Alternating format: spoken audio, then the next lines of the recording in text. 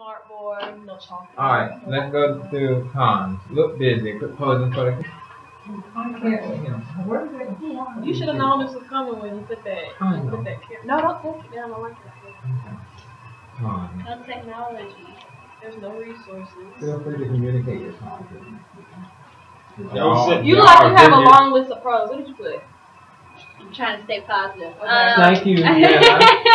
I said sufficient resources and activities are provided, at least in this building, I feel. You got you. You got it. And the students are friendly with one another. For the most part. I don't want to be in the camera. Alright.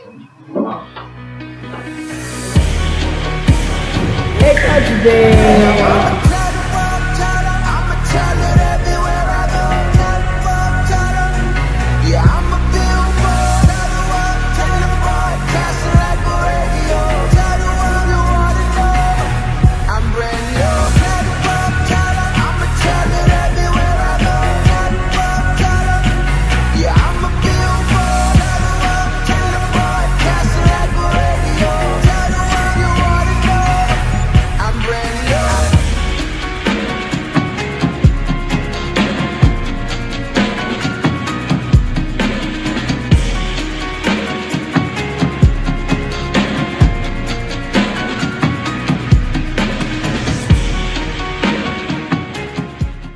What's up, everybody? It is Mr. Coach B. It is Thursday. I'm still hanging out late. Everyone has left me. I am here all by my lonesome.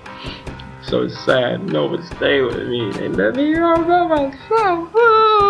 But I'm alright. I'm a thug. I'll be alright. No, I'm not really a thug. I sent a couple emails. I have been playing catch up. I got some student interns, y'all, from a university nearby. I won't say the name, I don't know if I can, but they're from a university nearby. They are social work majors, and they are working with me because we really needed the help. I needed the help, and my instructional leader thought it would be a good idea to have them, and she worked overtime. Shout out to Miss T, that's what we're going to call her. I don't know if I can say her name on here, but anyway, she really looked out because I needed the support, and they have been a lifesaver. They've been filing my student work, grading papers, making answer keys, doing stuff that I have been trying to get done since before Christmas break, and they have came in and done it. This was their first week.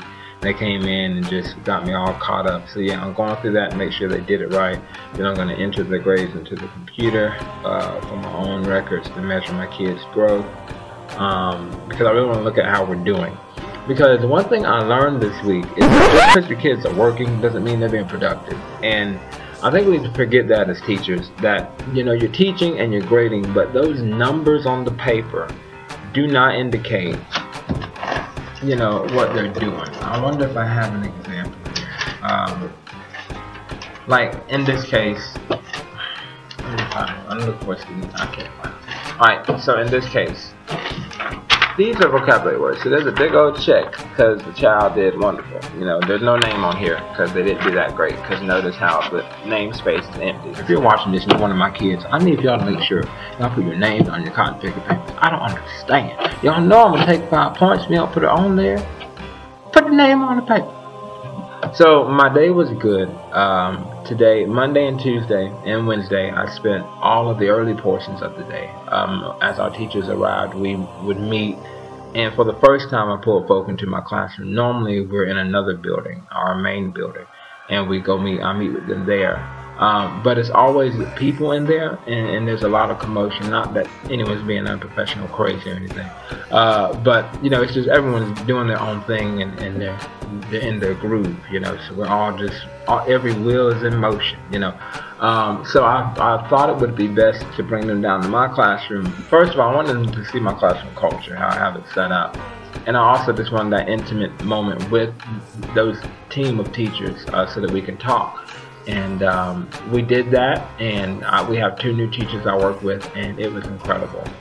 They elaborated on their need to be flexible. There was a situation where they were not able to get into classrooms, and they were in an alternative area, and it was an alternate area, and there were 2 teachers, 2 classes in one area, and they were kind of discouraged, like, oh my God, this is not going to work. It's too many kids in one area, and I can't manage mine, and she's trying to manage hers. And so I build on the factor of team teaching and pinging off of one another, which is what I did in elementary ed. You know, we would, you know, play on one another to kind of get the attention of the student and turn a lesson that may have been designed for just our class into a team teaching, which is really cool because it allows student-centered learning, which is what I'm all about, to take place. I want the student to lead the learning process, and me and my colleague here are going to kind of support you guys through it.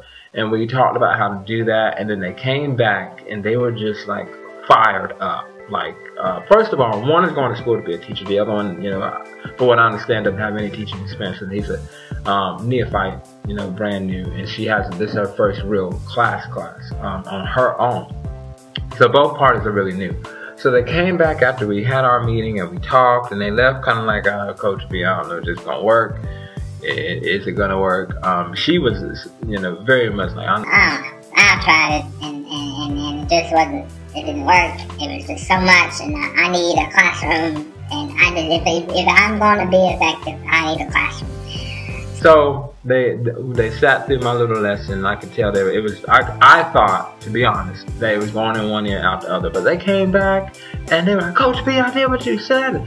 This happened. This happened. This happened. This happened. And I was like, oh my God, you know, it was amazing to see. For me, it was just cool to see teachers get excited about teaching. That is the best thing in America to me. Seeing teachers get excited about the teaching process. That's what you want. Because if you want kids, okay, let me school y'all on another secret. If you want kids to be excited about learning, you have to get excited about them wanting to be involved in their learning. So if I want my child to be involved in my class, I need to get excited about the fact that they're in my class. And they need to feel that excitement. You know, it needs to be the very pulse of my class. It is the heartbeat of what I do. My kids come in and work. We have teachers here who have told me, you know, my kids just aren't going to do it, so I don't worry about it. It's just, you know, I kind of flow with them. You know, instruction is getting done, but it's student-led. Someone's calling me. But it is student-led, but it's student-led to the point where there's not enough instruction going on, in my opinion.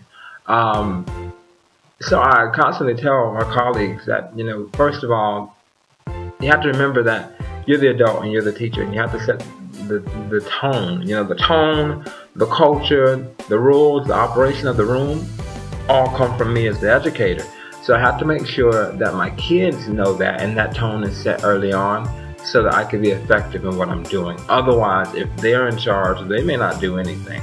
So I have to be advantageous and get them excited about learning. Otherwise, it's just, there will be no learning going on. Because leave it up to a child, they probably won't even go to school.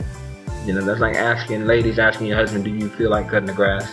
Or guys, we ask the girl, do you feel like going shopping? You know, if you give them an option, we're probably going to opt out. That's what we all do. So kids are no different. So you have to make sure that you are constantly encouraging them and getting them excited about what you want them to do. And, you know, I was reminded of that this week, and it was just incredible to see it work like it did. That's what I'm all about, you know, that's what I live for.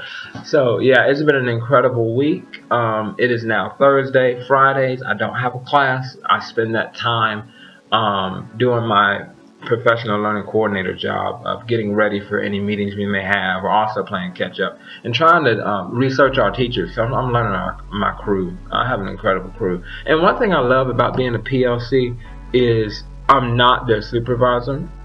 Excuse me, I'm their equal. And I'm already seeing how, when I was in ed leadership, when I led and oversaw a group, I can see the difference between how I'm received and perceived by the people here.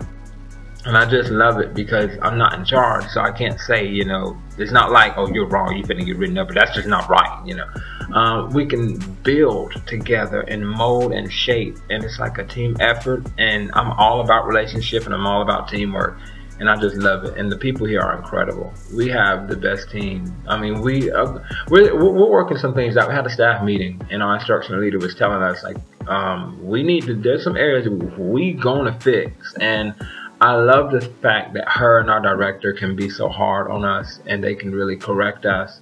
But you know, the heart of it is that they want to see every child succeed, and they believe it comes from us, not them. And previous administrators that I have served under,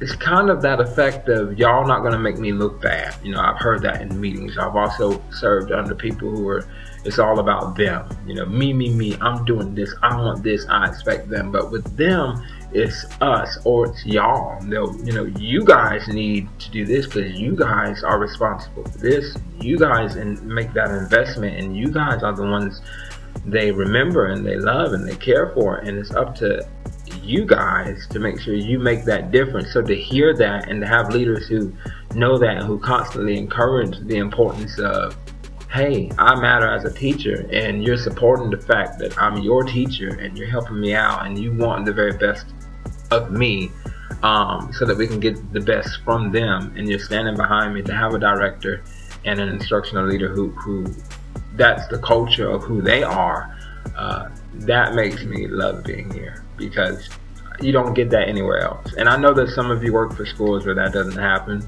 and I'm sorry that you work for those kinds of people. But I have to toot our horn. We have a great, I mean, even our family service, I pick on her. I call her the family life science lady. I don't know her job title, it slips my mind. But she works with our young people and for youth leadership. And the job that she does with those people. In fact, we're recruiting mentors right now. If y'all want to mentor, y'all should definitely hit the link at the bottom. I'll give y'all her information, or at least our website, so y'all can go there and register with her and sign up. Because this, if you're in the North Carolina, Harnett County area, it's a great, you know, it's a really great program. But seeing her work with the kids and the difference they make, oh my God, it makes me want to get in my car every day and get here, you know, when I get here, you know, whatever time it may be. I often come early because there's so much to do, but I'm encouraged to, because you see that everybody here is amazing. We don't have, none of our administrators are sorry, and she isn't an administrator per se, but in my book she is, because she leads me and several others. But to see them distinctly, and even the support staff, like our secretaries, our admin assistants, you know, even our custodians are incredible. You know, I just love that. And I'm saying all of this to paint the picture of, it is a whole school approach. It is a whole program approach. Wherever you're serving, whatever you're doing, it takes every part to move, and it takes all of us to be effective. And we get so busy trying to live and trying to do stuff and trying to make ends meet, or, you know, as an administrator, you know, trying to get stuff done. When I was in leadership, you know, looking at finances, doing budgets, and so many other things that other folk come to you about. You get busy doing your job that you forget that it's your passion. And here, they've reminded me, as someone who's been in education for a while, they've reminded me of my passion. And I think it's important that you work for those kind of people who can pull from your passion. I'm better now because of them. They've made me better. So give us some folk. It's important that you get around good people, good folk, who can build upon the skill set that you have, who value you as an educator, and ask them, you know, how can I be better? What am I doing wrong? Pull from them. I wouldn't recommend doing it from everybody, because everybody ain't in their right mind. But if you know somebody, like I'm saying, our folk here, who you can trust and who have good hearts and who share your vision and have that common ground that you all share morally in your professional agenda, you should definitely get with those folks and build with them so that you can build your kids. Because at the end of the day, we're not just teachers, we're nation builders. So remember that. I'm gone. I have work to do. See y'all later.